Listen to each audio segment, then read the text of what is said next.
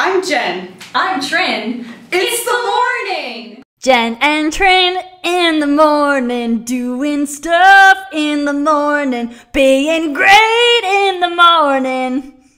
Well, Trin, on our last episode, we talked about how I'm going to my first convention this week. Is there anything else we need to talk about? Well, Jen, there are a few things that we should talk about. Sometimes people are total assholes. We are women going to a crowded place, and sometimes people touch women without asking. Why would anyone think that's okay? Well, Jen, I don't know. Some people are total dickholes.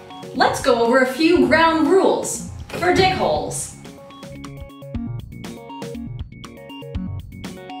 Being a dick during a convention is like 500 times worse than being a dick anywhere else.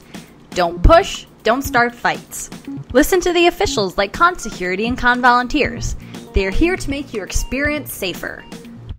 People who are mean to con volunteers go to the special hell.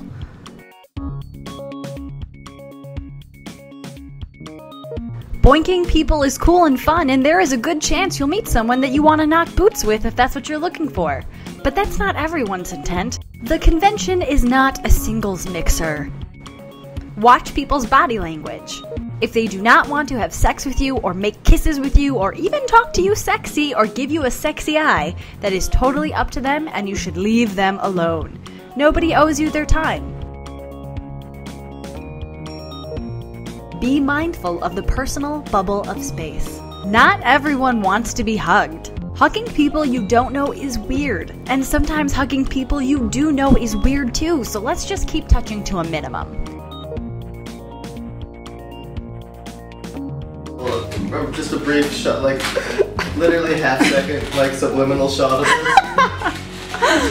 Oh my god. All the cool things all the time. I know, right? You could totally turn around if you want to and just slowly do it and... Oh.